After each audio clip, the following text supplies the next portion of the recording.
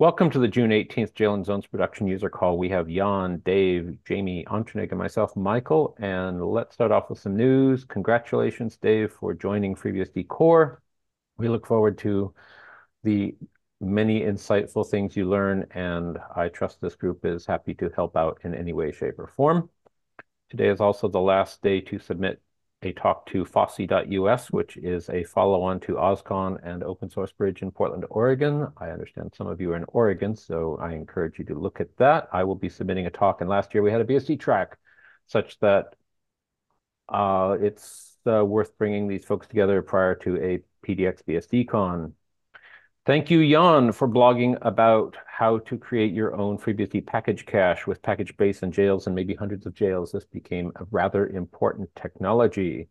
This is beautifully formatted, and Dan Langell will probably love to see this. He had some questions about how to use that with multiple jails. And any comments on this beautiful piece of work? It's in the doc, and I thank you for that.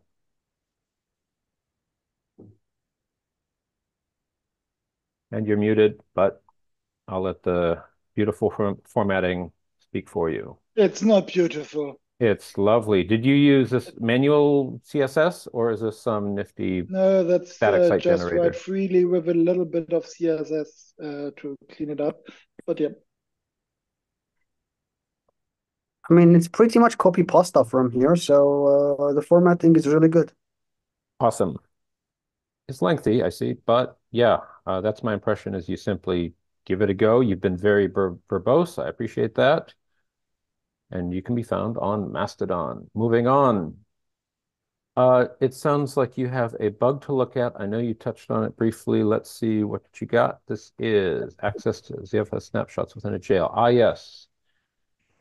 So the gut of this is that, as Jan mentioned previously, you used to be able to create a directory just by touching. So create a ZFS snapshot just by touching a directory in the snapshot directory. And this behavior was removed in OpenZFS at one point, somewhere between 12 and 13, because the way the kernel handled this was horrible. And now we have a proper syscontrol to toggle this, but it never got documented. So users have been going, why is this no longer possible for 2 years, which is a bit embarrassing. And yeah, I found the commit that has the discussion in it, and basically now we do it properly. That is good to hear, but it is underdocumented. Is it back to that question above? Is it a ZFS bug? Is that where you're? Yeah, this one. So we solved that now. It's now we decided it's definitely a docs bug because there's a commit with a clearly explained rationale why it changed. And in between me asking the person about this thing, we found the stuff. That's great. I'm very much of the fan of not having jailed users have access to ZFS, because that's kind of the point. You give them the jail, and they can do no harm.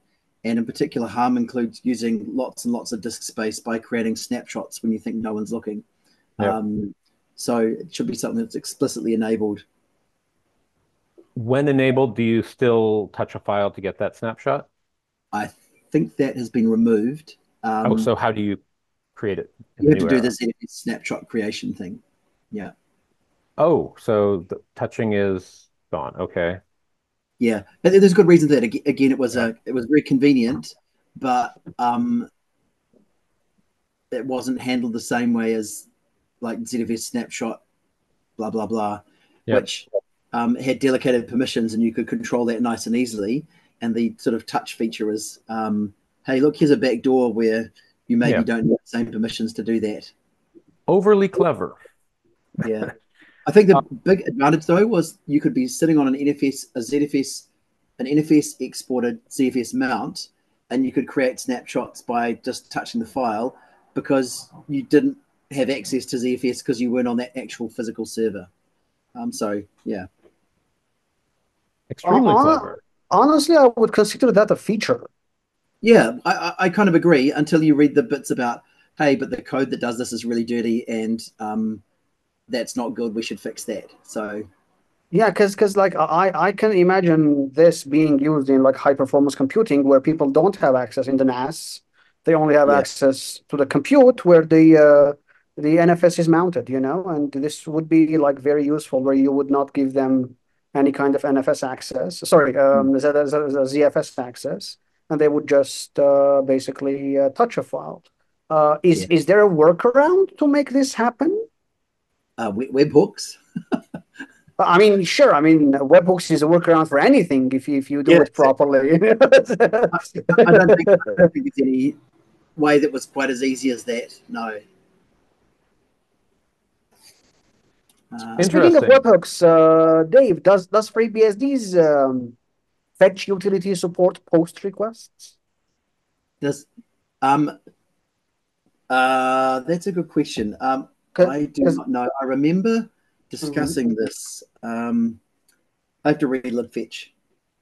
because that's like one of the issues why I keep downloading curl is I just want to do a post request, So that would be a very nice feature to We do have. put. Okay, We do put. But I don't think we do post. that's very weird. I mean, it's just a string. So I remember Des gave me a long explanation of why this is a terrible thing to do, and I should not touch that. He had some reasoning why we shouldn't do it. I forget what it was. I can ask again. Okay. Otherwise, I'll, we've I'll, got put adding post is not going to be a big thing. Yeah, we I'll, definitely got I'll fetch I'll put. have a look in the code base. I would like to add that because I would like to not use curl. I mean, most of my hosts have just two pieces of software, it's just VM Beehive and like iPerf, and I don't want Yeah. to add curl just for the purpose of doing some requests. I would love to have it in libfetch directly. Mm. And I assume most of the community would, to like would not download curl every time. But anyway, let's see how that goes. I love curl. It's the Unix tool I've been using for the longest. I've used it on everything from Novell NetWare through OpenVMS now to FreeBSD. I've used it all my life basically. Well, Dave, are So there some key features in it that you'd love to see in base, like the put or otherwise, or do you use the entire full feature set?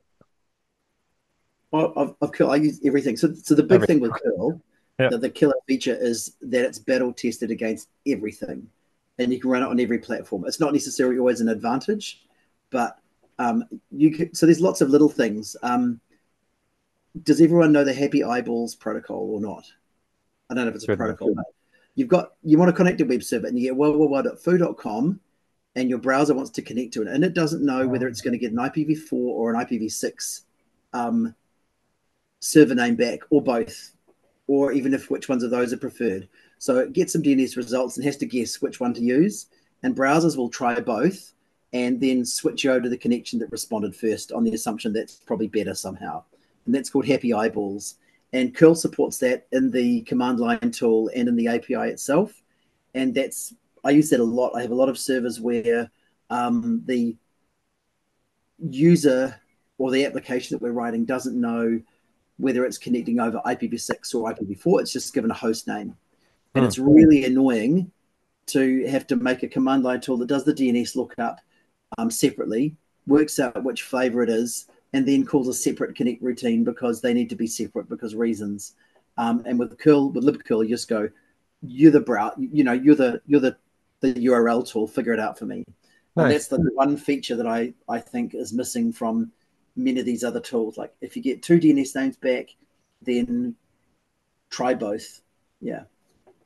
That's Cool. that's actually a very good point because I keep wondering why sometimes my browser uses IPv4, why sometimes it uses IPv6, and it got me really mad. And which reminds me, an update from last meeting's call. I do finally have IPv6 in my house, but it is Yay. over a hurricane electric tunnel, unfortunately. Okay.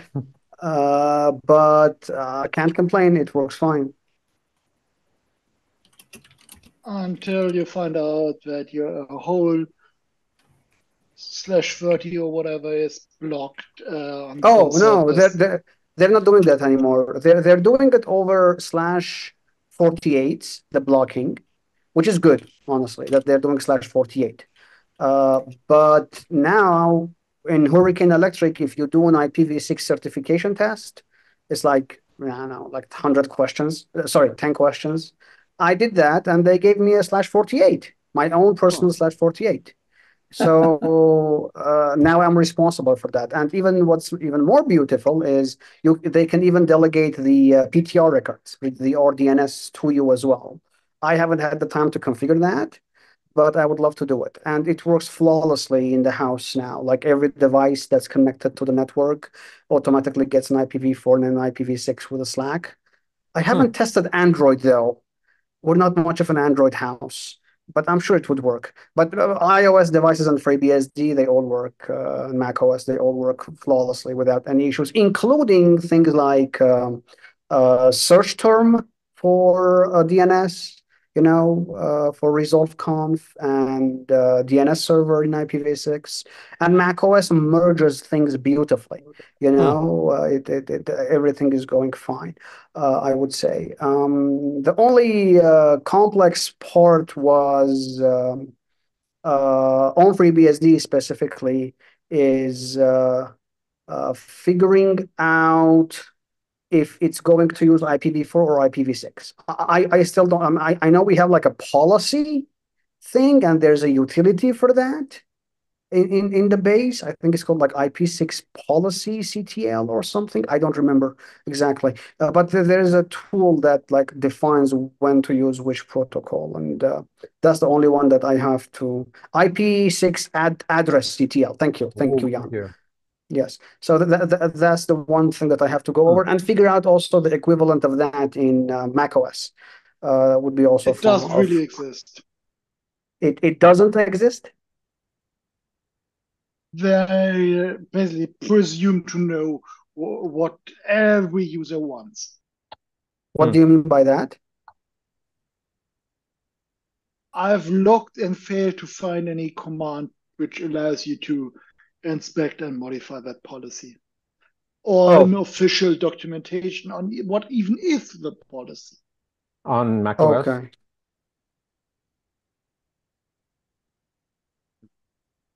That was macOS specifically? Jan? Yes. Okay. What about unofficial? Let's ping some Apple engineers. Hey, see, Osimo's here in town. Yeah. He's the man to ask. Okay. Also, technically off topic, but very exciting. Dave has some news that 9P client stuff is coming along, which was presumably from discussions at BSDCan between Juniper, DFR, and Val, and yay, congratulations. Dave, let's maybe hold up. Did you get to touch on this topic or not yet? About chunking sockets and goodies, data chunking. No, we already talked about that, and we're good. Excellent. Yeah, got it. Rod, do you have any topics? Oh, sure. Okay, welcome. Antranig, do you have jailer news? What you got? Oh, I have multiple news. Yes. So the TLDR version is I finally had the time to start merging code of what my team worked on from different branches. First thing I did was the thing that you requested actually like 2 months ago, which is jailer init bridge. And now you can define a bridge name, which is, for example, bridge 100, and a bridge IP address, right? So by default, if you did jailer init bridge, it would only do bridge 0 with an IP address of 10.0.0.1/24. Now you can define that. So, if you have multiple hosts and you don't want them to conflict, congratulations. The second one is jailer init DHCP, which automatically configures OpenBSD's DHCPD and automatically configures DevFS rules for VNet jails. That also now has an option of -B bridge, where you can give it a bridge, or you can give it a bridge and a range, or you can give it just a range and it will assume bridge 0, basically. My goal is to allow the user to run jailer init, and now they can run jails. Jailer init bridge, now they can run VNet jails. Jailer init DHCP, now VNet jails will have automatic IP addresses. And the last one, which I'm adding today, is jailer init PF, which will automatically configure PF. And I know Rod is going to say, let's do that with IPFW2. I'm going to add that as well. Probably not anytime soon, but it is in the goal. And the reason why I'm thinking of that is I also want to do jailer init DHCP-T SQL mask, where instead of OpenBSD's DHCPD, it would configure DNS mask if someone wants to use that. So those are the main updates right now. Also, I've added the .include support. So now it checks if you are on FreeBSD 14 plus. It's not going to do the patches anymore because we used to do custom patches to make things work. Now it will just do the .include in jailconf, and as per our opinionated concept is that you will have one file per jail. That continues to be as is. Thank you, Jamie. Thank you very much. And finally, the one that I'm pushing right now is you can do jailer enable and jailer disable. So you can do jailer disable and the jail name. All it does is it moves the jail name, the jail's file name, from jailname.conf to jailname.conf.disabled. That's it. Like there's no black magic happening there. I'm sorry, Docker people, you don't need to save an SQL database that has a JSON inside of it with a flag that has enabled or disabled. It's just like a file. You move a file. Congratulations. That's the next one that I'm adding there. And the last one is jailer image. So what we usually do is you can do jailer image fetch. And terminal colors are now optional, which is again, Michael, something that you requested. No, I didn't. You are projecting that on the wrong guy. I would never request that, but go ahead. You were saying about you said you can disable that, right? I said you can't, and then you said these are terrible colors, and I said okay, I'll find a way to disable them. You were talking about another feature just before colors. Yes. So jailer image fetch. What it does is it looks into your version and it downloads the base TXT of that version, right? This is what he's always done. Or you can specify a lower version if you want to download 13.3 on a 14, for example. But now I'm also going to enable jailer image fetch -- package base, which the idea of the syntax is the same, except that instead of using base.txz, it's going to use package base based on Jan's setup from, I want to say, 12 meetings ago. So I did that on my machine. It worked like a charm.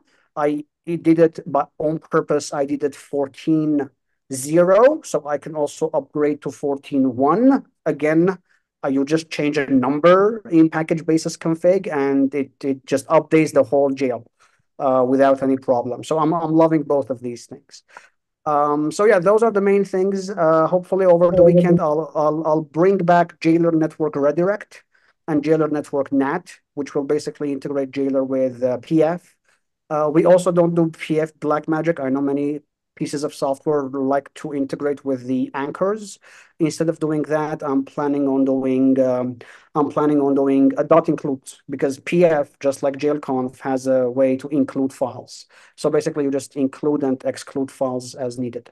So this has been in my team's backlog for a long time. We implemented these one by one. Finally, those are done, tested on production on multiple machines. We're talking around 50 machines on production with overall a couple of hundreds of jails. And we've been pretty happy with the results. So I thought now it's time to merge. Jan has a feature request as far as I can tell. Two feature requests. Okay, so request enabled equals yes, no as per jail property. I think that's not for me. I'm assuming that's for Jamie. Yes. Yes. Because you just reminded me of it. So when you manually, just like you always have been able to modify your jailconf and as a normal config file on your little pet home lab machine, it would be nice to have a jail property to enable or disable it without having to move the config. But for something like Jailer, you could easily solve that by having a directory etc jail.deactive or something, or jail.active.d, and then just putting symlinks in. So basically, you activate I jail by absolutely, symlinking to the config. yes. Yeah, I absolutely love the idea of that. It also, like for Linux people specifically, it has similarities to sites enabled and sites available, Yes, you know, but I hate exactly. it. I personally hate it. Like, It's clunky, yeah, but it's still better than having to modify the config file. Moving the config file between an active and an enabled and a disabled directory is fine as well. As long as yes, it's all within the same file system, it's atomic, yes, it's fine. Uh, it's just that the symlinks are easier to automate. They're just yes, a bit more scripting friendly because you have one place where you always know that the canonical path for this file exists, yep. instead of having to search in two places. So there's less potential for maybe less corner cases to look out for. Oh, and Michael, one more feature, which is thanks to you actually and Hey, your home careful. lab, is Yeah. this one has been merged. I don't think I pushed it because it's a little bit of a breaking change. I wanted to let the user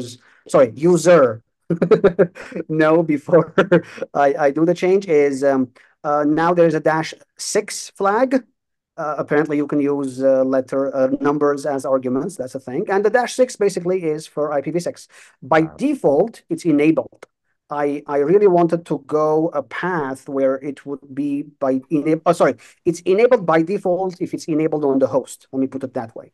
Or you can do -6 Slack, which means force the use of a Slack, or -6, and you can give it any specific IP address, and it will just use that IP address inside of the jail. The reason why this is a breaking change is for some reason my team decided that in the same commit, we're moving from integer-based interfaces, so epair1, epair2, epair3, to epair and ID, a unique ID. I think if I'm not mistaken, it's like 8 characters IDs. I'm not sure, but it's a bit of a breaking change for users who like would not, yeah, expect that. But yeah, we're pushing all of those this week. We're pretty much done. The idea, if everything here goes fine, this is also in preparation of Jailer file, which is like a Docker file thing with the registry. Hopefully, I will do that by the end of the month, or maybe in 2, 3 meetings, I'll report that. I would like some help in testing. If any of you doesn't bother testing other jail managers, please have a look in github/illuria/jailer. If you are by any chance in Iran, there's also a server in Armenia. It's git.bsd.am. So we care about people who are sanctioned by the US government. So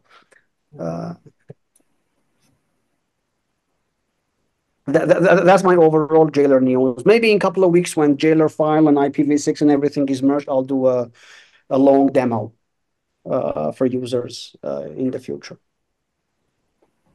Cool. Any questions for Antranig? For feature requests, I'm absolutely open for feature requests. You just got 2 a second ago. Oh, that was for Jamie. I'm not sure I can do that, but Well, hold on. That was the first. We got 1 out of 2. Okay, Jamie, any thoughts on that? Which is the yes, no enabled? And also the passing of variables and properties. I mean, that would be an amazing feature for me as like a jail vendor. Yes. It would be So very, that very would be useful. another feature, but that's not the one. The second one I snuck in there.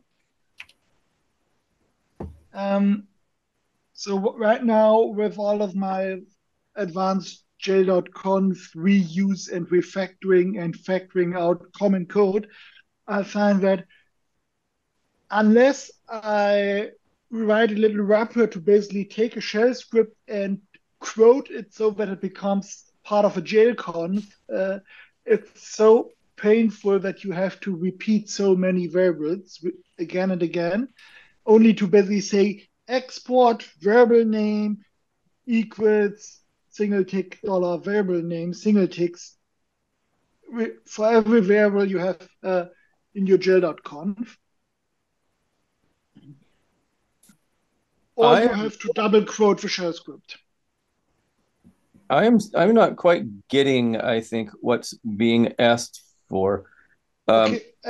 Which of the two? So for the feature request as per property in jail.conf, enabled equals. So where are you saying enabled equals? Are you saying in the jail enabled inside the jail block? Inside the jail block. So that inside the jail.conf, I would have a property enable yes or no, a boolean, or just I see, enabling the whole jail. Yes. Yes, I see. Yeah, that makes that is a necessity. Yeah, it's so that you don't have to move the config so that the so that the glob no longer matches. Because if you have a directory where etc jail.d where you have all your jail.conf as per jail, one file. Okay. I don't want to move that file out of that directory just so that the jail doesn't get auto started. And I also don't want to track it in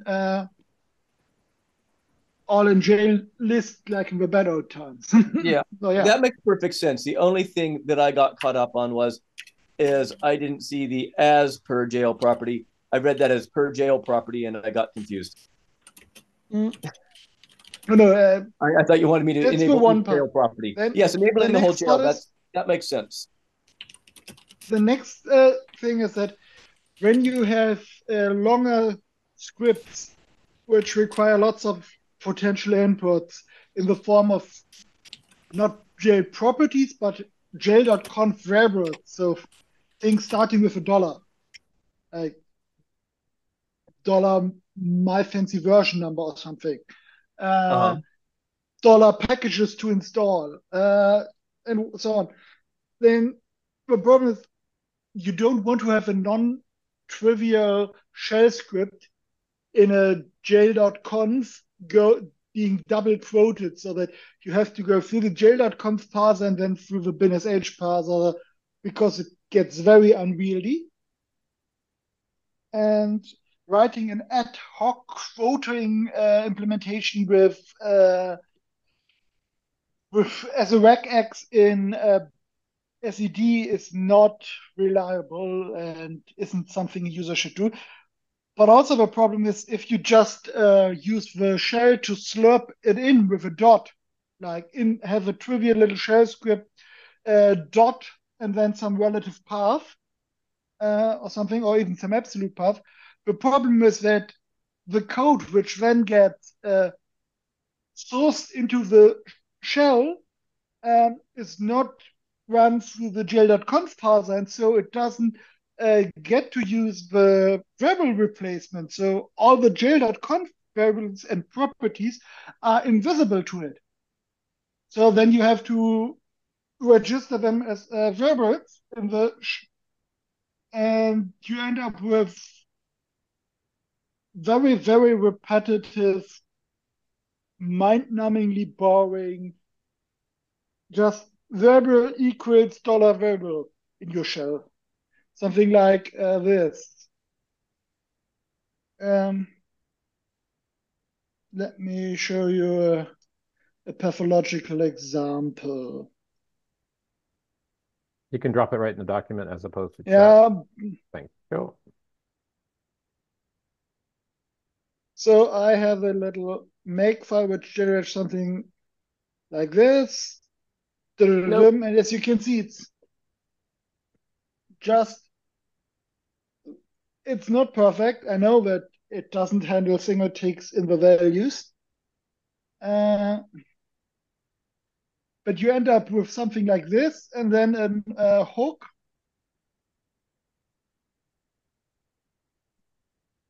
Which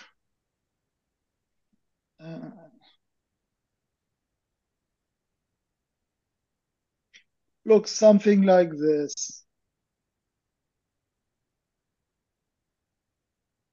where you just reference stuff which is in here, which just basically lists all the variables by exporting them as environment variables. So what syntax would you like to see? I would like to see a way to, so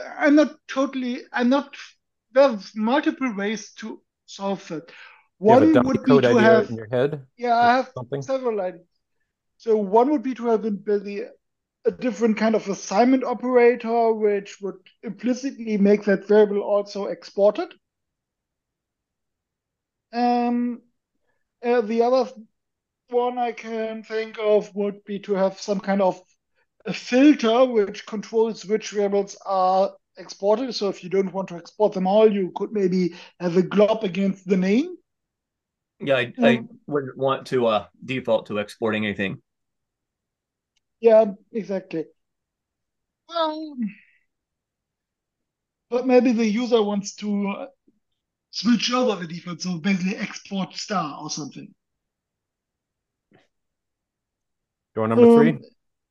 Yeah, those are basically the two. Either the assignment operator has to be different, and you definitely by default want to export the jail name, for example. I don't definitely want to export anything by default because the current behavior does not export anything by default. Sure. And the other thing is you probably, because you don't want to run into conflicts with someone having a variable called, I don't know, $path, home, whatever him. So maybe you want to also make it for maybe a jail property have the prefix configurable so that you have the option to have a jail underscore in front of all the exported variables so that they don't collide with anything else, which doesn't use the exact same prefix. And that would save a lot of repetition. And the other is that there are still some things I can't abstract over with just further refactoring into snippets to be included. And at some point, it may just be the easiest to do what, for example, Ansible and other tools similar to it do, that if a config file is executable, it's spawned with something like popen and expected to emit a valid config to standard out to be read instead of the actual file content. So that you have kind of config generators which emit config at pass time. So That's, Jan, for you said example, how you can passing in implement it. variables. Do you picture like dash dash my new variable that's not exported in this case, but is in this case? You may want to have variables which are not visible. For example, let's say you have an API token which should never be leaked into the jail. A token, for example, required to authenticate to the load balancer to add the jail, but maybe you want to do that from the host and don't want to ever expose that API token to a process inside the jail. Those are the obvious cases I think of where you wouldn't want to export variables so that you can keep what a syntax do you secret, imagine? basically. What would this be? Either a kind of dot basically hide or dot export dot unexport or something, which would take as argument a glob dot so that it's unique within the syntax. Like that? No, just like dot include has. And then as argument, it would take in quotes the glob basically. And it blob would or glob? Glob, as in globbing inside the file system. Okay. Just take it as a string argument, just like the dot include statement does. On FreeBSD, it would be easy to implement because our globbing libc function already takes function pointers so that you can point it at things with a tree structure which aren't files. It's, for example, used to support globbing in restore. So that the same glob implementation can also basically look at a dump of a file system instead of the real file system. Jamie, as syntax, does that make any sense? It does. But I'm not comfortable with the code base, so that I don't know if it would be less invasive to do it like that, or if it would be better to have something like I don't know, colon equals or colon plus equals or whatever. Which No, I'm not really big on the idea of that. That's unintuitive. I think the export is more intuitive. Oh, and there would be one more little thing from my wish list, which is the ability to expand multi-valued properties and variables and just have the values be joined by new lines. Because right now you can't expand a multi-valued one, which forces me to do annoying things because I can't use the plus equals because then I can't expand it inside another one. For example, in an X. So I can't have a variable called package underscore list and just plus equals any package I want to have installed, because then it tells me, sorry, you can't expand multi-valued variables inside of strings. Yeah. The tricky part of that one is the choice of a new line for separating them seems kind of arbitrary. I mean, I guess it's something that you don't expect to be any other separator. Exactly. It's kind of the safe among the reasonably safe ones, the one you're least likely to not want to flatten. Of course, you could say that you can have a field separator property or something. Yeah. See, this is getting into the problem that I do try to. New line, hold on, let him finish. 99% plus of the use cases. Okay. I do try to prevent jail.conf from becoming a programming language. Exactly. Which is why I said just hardwire it to new line. I'm so sorry. Jamie, I was wondering if there was an effort to add like jail dash capital U, similar to how I think it's CTLD does it, which basically it says, hey, here's a config file, but the file format is now in UCL. Right? Would you be open to that? Because I think that has a huge merit to it. It would solve a lot of programmatic. It would create new problems. In what sense?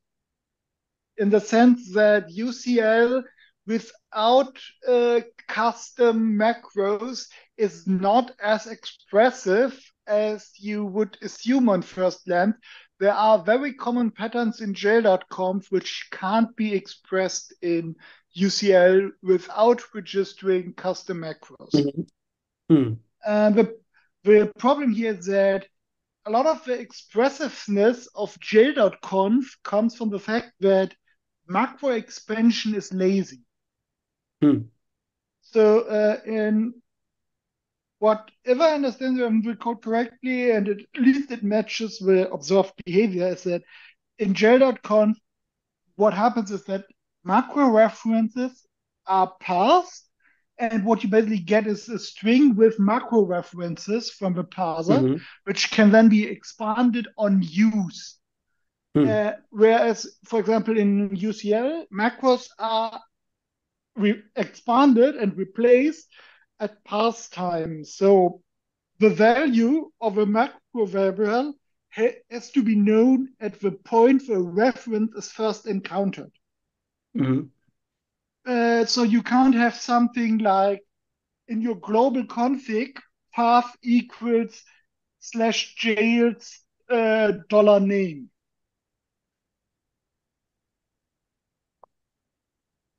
Which is very common to find in a jail.conf, so that in the global section above all the jail definitions, you find default values which reference jail-specific configurations, most likely the jail name, but maybe the jail ID, which are unknown at that point by just reading the configuration.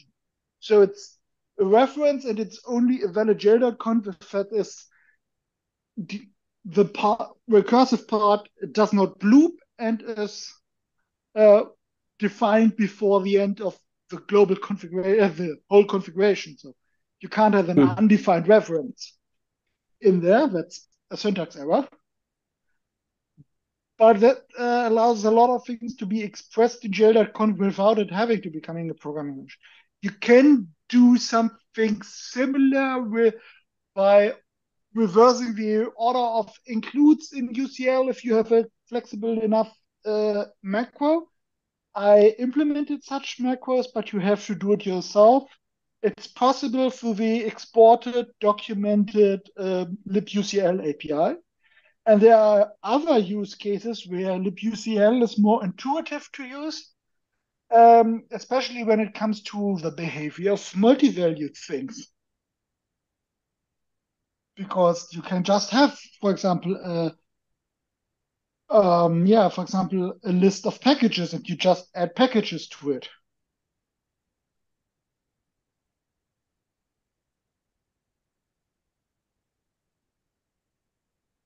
But just package names or package name dash version. In JConf, right now you can do that, but then you can never expand the variable again.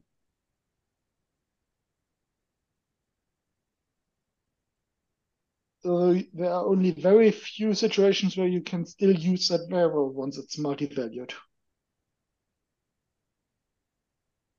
And expansion in strings, the most important one, is not one of them. I don't know how hard it would be to just, instead of when you detect that error message, because there is already code in jail, it's parser for jail.conf to detect this case and emit a meaningful error message, to instead just, as I requested, merge them by concatenating the values with new lines. But yeah, of course, Jamie is right that potentially someone else would like to see tabs or spaces or some ASCII control, maybe a unit separator or a record separator or whatever tickles your fancy. Maybe a comma. Who knows? But I think new line for multi-valued is easy to work with in shell and is fairly safe.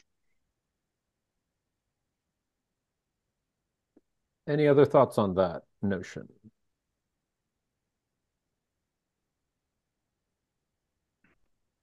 Well, Jan, bang out prototype syntax if you think it's a valid idea worth pursuing. If not, such is life. Just joining the multi-valued variables would be the syntax changes, just that suddenly things which formerly were configuration errors are now meaningful. So before the parser would just refuse to load that configuration, and now it would have a well-defined meaning, as in just a multi-line string.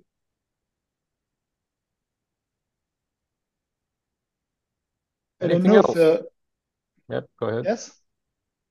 Any other topics on that are related?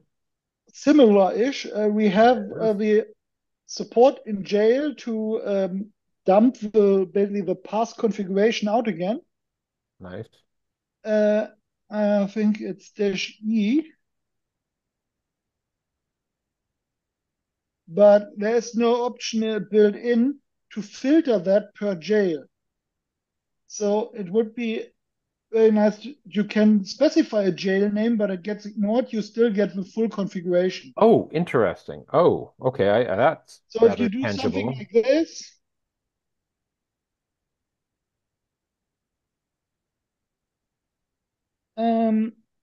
it prints the configuration out. more or less like you wrote it, but what it doesn't do is have any way to cleanly split. You kind of have to assume that the first thing. Um, oops, what did I do? Or does it at least give a name at the top of it, and it's left to the Exactly, you reader? have to treat the name, but because of the way multi-line strings are Yeah. possible, you can have a string starting inside a shell script, for example, a line starting with name equals. So to do it now, you need to really pass all the quoting, which, yeah, is annoying. So jail So dash because E, is if you that had a fleshed out? Should multi-value, it be jail name and only give that jail information? That seems yeah, reasonable. exactly. Ah. Because It already accepts that argument. It Oh, it does. It's accepts not it, an but doesn't do error, something with it. Okay. but it doesn't filter. Ah. yeah, that's a problem anyway. It And accepts an argument it's not using. yeah, exactly. It accepts it and just ignores all other. It's a special case in the main function. If you look at it, it Ah. just basically stop, takes over, ignores the rest other arguments. So, for example, you can even have invalid arguments after that. So you this it also does not complain about. I think. Let's check that. No, okay, that it complains about. Uh, it still validates that you have valid arguments, but the actual parameter validation doesn't happen. You can't give it. So, but if you want something really confusing, then it accepts this. Try this. This is also not an error. Uh, yeah, So the first one does nothing or gives everything. it all does the same. Basically, this here is the. It all behaves like this. Got it.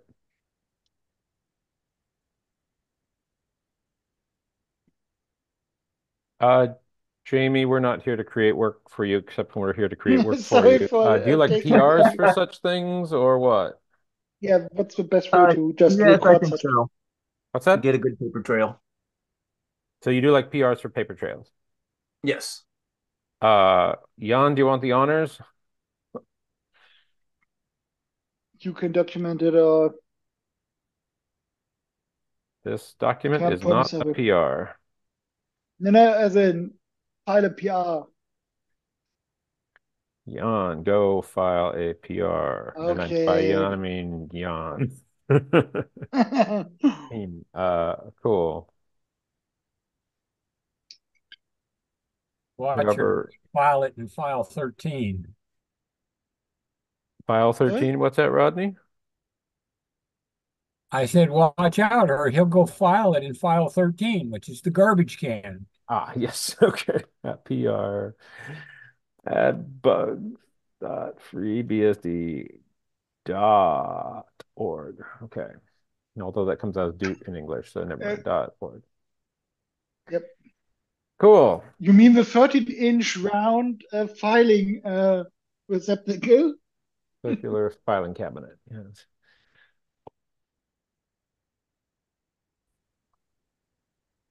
In German, that would be the 13 Zoll Rundordner. Cool. Other topics, questions, ideas, funny jokes, t-shirt ideas, talk ideas for Fosse, whose submission date closes today. Now that we have 3 Oregonians on the call, thank you very much.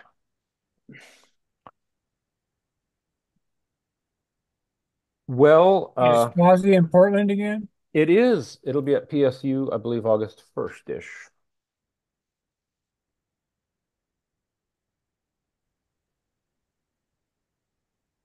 For those who celebrate. August 1st through 4th. I got a date right for once. Yay.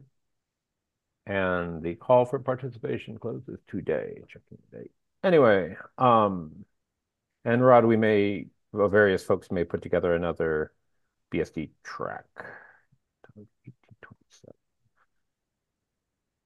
So other ideas, questions, topics? Yeah, so I had just to circle Yes, back to sir. stuff we talked about last year.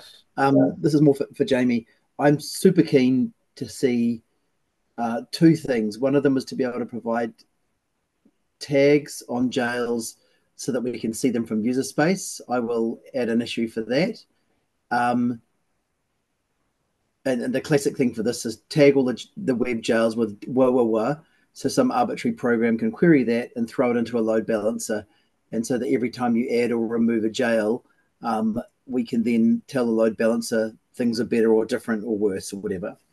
And the other thing was, which I think is a much harder thing, we now have users rootless chroot. I don't know if it's quite the right word, but non-root users can now do chroot.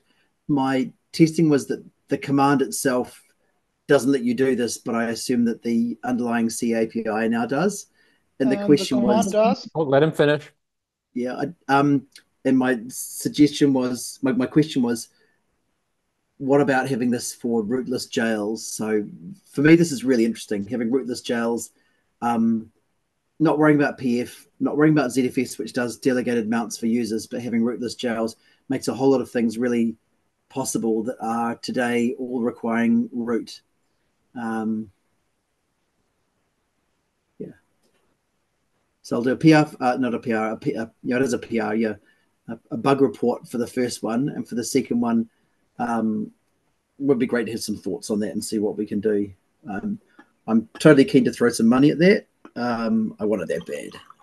A rootless jail, so that would be a jail that not only you can create as non-root, but while you're in it, you could never become jailed root.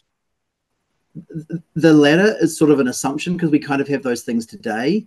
So yeah, well, the latter is to me a security requirement. Yeah, so the idea was you'd create a jail as a non-root user, and basically you would end up still being the same user probably, so you don't get to change user, but you do get a jail. And the classic use case for this is you're a non-admin in a system, or you're running some sort of CI tool and you don't want to hand out root permissions for everything. And what benefits do you have over a chroot? Fancy networking or tracking it or what? Just that jails provide all the setup things you already want. They allow you to set up this. So if I take today, I can use TARFS as a non-root user and create a new file system and then run a jail inside it. But that last step needs to be root. And the goal is to be able to do all of this without needing root. Interesting. Yeah. So, right now, how it's handled for change root is that you have to, on the command line, use the -n flag to change root to use it as super user, because otherwise you could use it for a local privilege escalation if you have a set UID binary inside a malicious set UID binary. So there's a proxy TL, no new privileges, which basically disables for this process, and because it's inherited and the process can't disable it afterward, also its descendants, the ability to gain new privileges via set UID or set GID binaries, which means that now it's safe to enter the change root directory without being root. Yeah, so I stand corrected. That -n does indeed do stuff. Yeah, so that's. And you still have to set the global sysctl to enable unprivileged change root. Yeah, I've got that somewhere evidently already set. It's under security.bsd. So. Yes, so the main thing for this is we get reasonably close, but jails just give us so much more trust around the security boundary. Yep. People can't see the other file system. They don't have the same view of processes, etc., etc., etc. You're preaching a converted, but yes, we have to explain exactly what the value is. The important part is, let's say you have something like a web browser where you run complicated just-in-time compiler and a language sandbox, but it's such a mess that you have to expect someone to be able to break out. The problem right now is that unless you're a super user and have a designated set of pre-created user IDs and groups, you can't really separate things other than jail. So if you had the ability, for example, as a browser to start a jail for each origin, then a script running in one origin, even if you get full code execution, unless you also have a kernel exploit, you couldn't use ptrace to attach to the primary unsandbox process and debug it, and thereby escape the sandbox and upload the user's private SSH key, or connect to the SSH authorized, the SSH agent socket, and find out which identities are loaded, and then connect on behalf of that user somewhere. Like, you could even go so far as use it to drop things you still could do. For example, you could disable networking if you don't need it inside that, because setting the networking to disabled would clearly not give you new privileges, so it would be safe to allow a non-privileged user to create a jail, either inheriting the current or aliasing to a subset of the current, or disabling it. Just creating a new VNet would be potentially problematic to allow an unprivileged user. So you would still have to be root, I assume, to create a VNet enabled jail.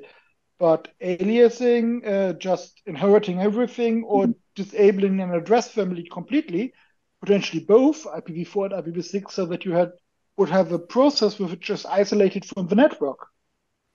Yeah, so my thinking for this previously would be that you can set up your PF rules as an admin once that covers all of the IP addresses that would be created or assigned to jails. So I can do that once and then forget about it, and every jail that a user creates will fall within that existing boundary. So I'm not worried about that from the network perspective. I wouldn't necessarily need VNets. That would be nice, but that introduces a whole more set of problems, because then the jail actually needs to run a full RC setup probably as well. I just want a container that the user can run software in, that is isolated from the main system and has a predetermined file system.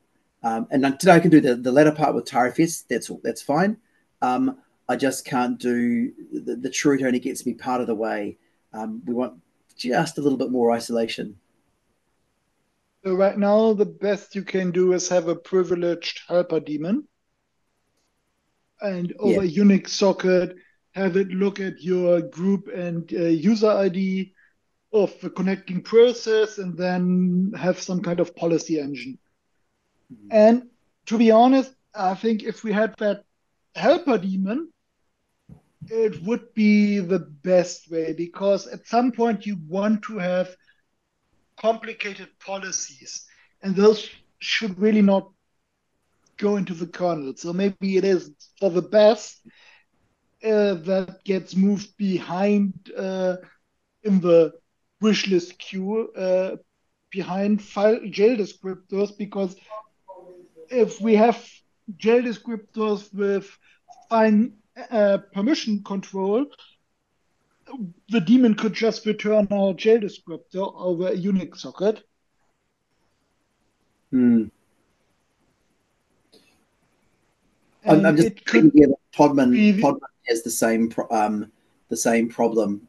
So currently Podman, that Doug's porting work for the OCI jail runtimes, has the same constraint that you can only, like on Linux, you can run it as a non-privileged user, and obviously they have other namespace tricks that they can do there to give you fake root jails, fake root containers. But on the FreeBSD side, we're doing everything as root still.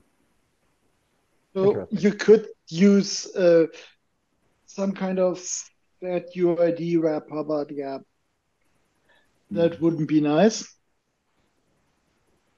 I think the proper way to handle that would be a companion daemon which does have the privileges. You invented And Docker. No. no, Good. no, because the daemon is only there to be the for authorization. It's there to be basically a cleaner interface to basically, and I think of it more like an application-specific sudo, just implemented the correct way instead of for set UID.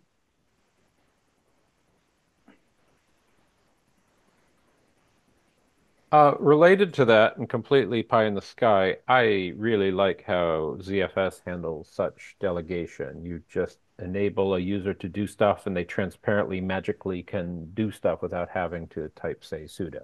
Just saying. It's really nice. Yeah. It's just like, Especially how with do we get Java. that system wide is my question. And does that trickle into jail? I think It only sort does of one of the if it goes system wide. Who's that? What's it? It only trickles in if it goes system wide. Yeah. What does a transparent sudo look like, just hypothetically? And could that be a killer app feature in FreeBSD inspired by No, no, ZF? no. No. No, that's not what I meant with transparent. Or I don't even remember that I used transparent here. I did. I used it. I'm Yeah, guilty. exactly. So please don't put words in my mouth. No. Okay, I'll put them in mine. No worries. Um, So I need to disappear a moment to throw some kids who should be in bed into bed back Okay, into. cool. And we've covered a lot of uh, ground. Anything else, Yeah. Kenny? do you need an express shipment of duct tape? Joking aside, Amazon.de or AT? what you could do is if the jail command notices that it lacks privileges, it could try to basically forward the command to that daemon and then try to have it do it on its behalf. Like, this user is allowed to create or destroy this jail. Hmm? How would you do that? How would you cleanly map that without opening another can of worms? Right now, you could do it with just sudo. Sorry? Exactly. You can, but transparent would be stunning. Well, you can Allow kind backup of put user to a do wrapper backupy stuff. script around Yeah. jail, which just calls itself jail so that you don't notice it. In Okay. path before the jail command, just put your home directory bin dir in front of your search path and then have a little wrapper in there which Okay. runs sudo, and as long as so that you can just use it.